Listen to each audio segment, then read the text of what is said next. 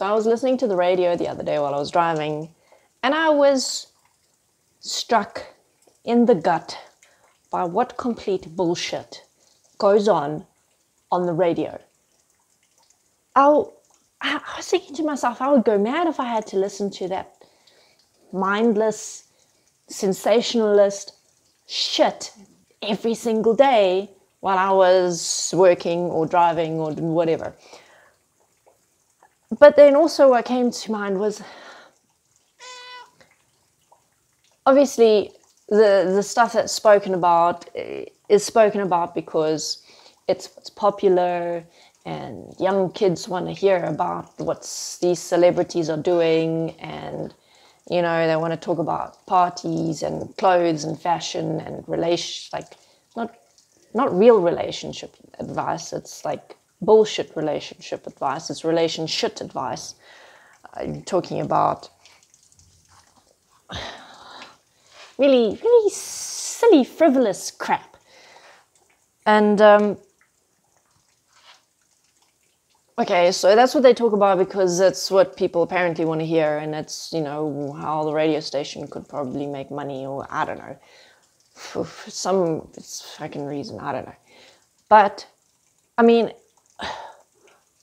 if I were to have to listen to the radio, you know what I would want to listen to? I would want to listen to real talk about real issues. I would want to be talking about, hey, what are potential solutions for the issues we're facing in our country? Hey, you know, ESCOM is not producing enough power. What do I think, or what do the listeners all over the country think might be ways that we could fix that? Not name calling or blame shaming or anything like that. Just practical discussions in terms of, hey, what could actually fix the situation that we are all in together? And let's talk about real relationship advice. When your partner does something that you get really angry about, how do you work through that? Or when maybe not a lot of people would want to talk about this on air, but when you're having a difficulty being vulnerable and intimate with someone, and even though you've been together for a long time, when you're struggling to really share about yourself, how do you get through that kind of stuff? Or work advice. Your boss is being an asshole to you and you're really struggling. You hate going to work. How do you deal with that? Not just superficial banter about it. I'm talking about real discussions about real problems that we have in life. Your kids being bullied at school. How do you help your kids through that? That's what I would want to listen to.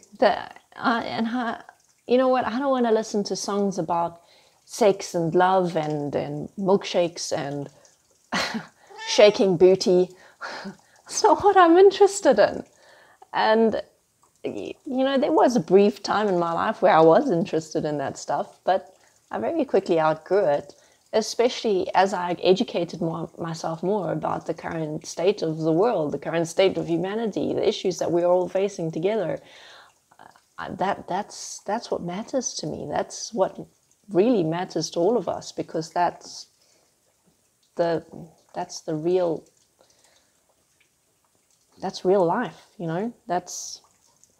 Sorry, I'm just trying to stop this cat from wiping his face on the thing that the phone's on. So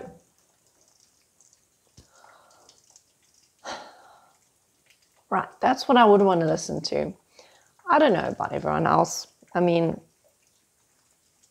I know there's a lot of podcasts and things, but like here in the area where I live, you don't really have very many options in terms of the radio. You have pretty much the same levels of discussion happening on all the stations. And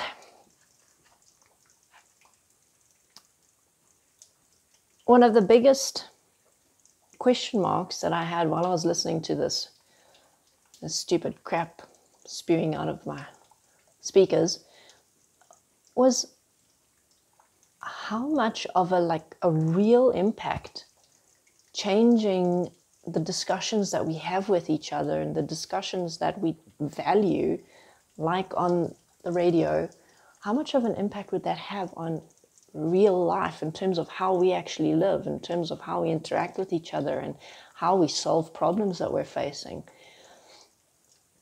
I think that it has the potential to really impact on our lives in a very tangible way.